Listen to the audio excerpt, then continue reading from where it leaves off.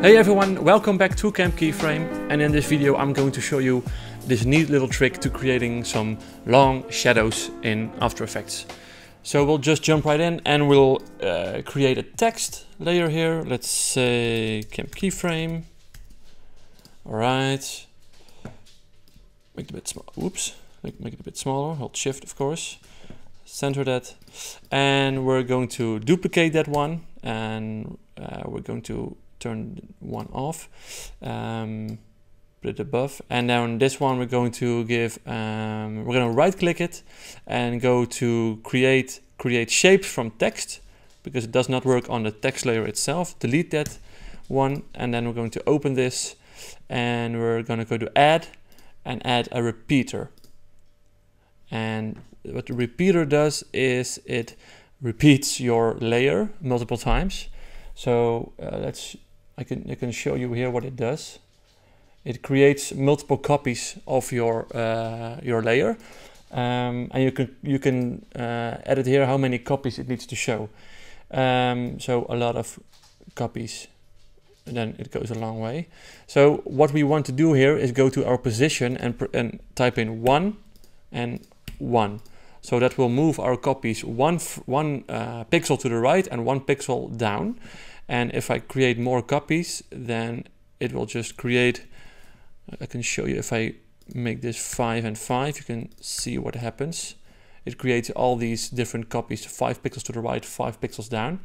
So if you turn it at 1, you get this nice crisp lines here. And we're going to go to zoom out here and the copies, make it a whole lot. That's maybe way too much. 100, no. I want it to fall off screen. Oh yeah, it needs to be like 700. All right, cool. And we're going to give that a different color. So make that black. Oops. And then we're going to turn on the layer which we turned off earlier, which will be our font itself. And the outlines, we can go to the opacity and give this like maybe a 20. And there you go. That's your long shadow. Yeah, and I can, what I'm going to do is parent this one to our text. And if I move our text up, then I don't know why it's so laggy. Okay, and if I move this, then the whole thing moves along, right along with it. But if I want to animate this, if I want to animate the different letters, we need to do something else. So here I created something, and I have this Camp Keyframe letters all by themselves. There are separate layers, and I animated them with a position moving down and up. So, and then give them a little offset. So we have this animation.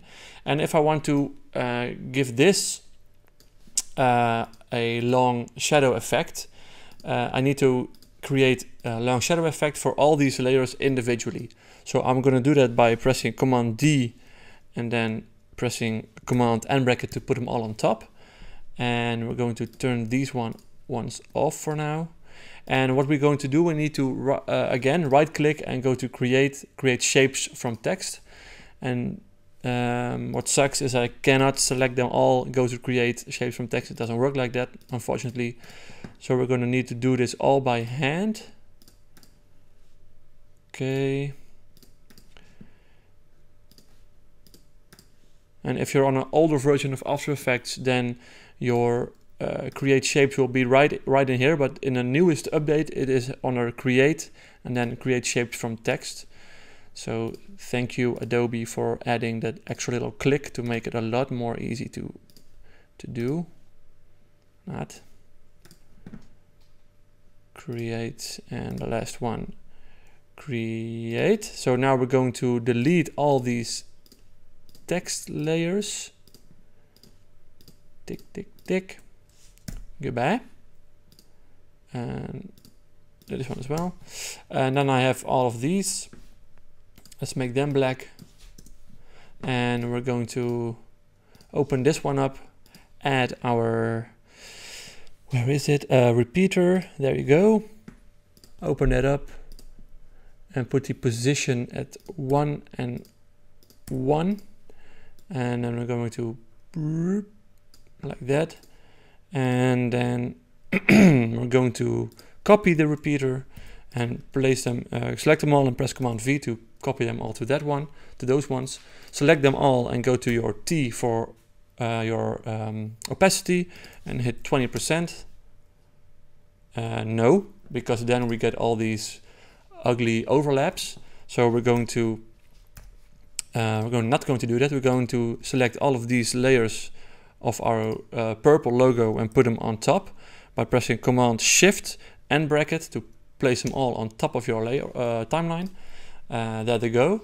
And what I can do now is select all of these, your repeater lines, your repeater shapes, Command Shift C to pre-compose them, and long shadow comp, and then this one we can give our T and go to opacity 20%. That doesn't work as well. Nice. Why not? When I select this, it's the transform collapse. Probably this is apparently this is the reason why it's not looking great. So let's not check that one. Alright, and if I want to feather this one out, because now what you see, it animates right along with the letters. So let's hit render for a while. Yeah. So now they move along with this, and if I pre-compose them as well, purple rain, purple text, and then I'm going to parent the shadow with my text. So if I happen to move around my text, then the shadow moves along with it, but it cuts it off there, so be aware of that. And now if I want to feather this out, I can if I select this comp, the shadow comp, and I create this mask around it, then it's only visible there, and I press F on my keyboard, open up the feather tool, and like this, and now we've created an actual shadow with a fall off. That's it. Thanks for watching, and I hope to see you on the next tutorial on Keyframe. Thanks. Bye bye.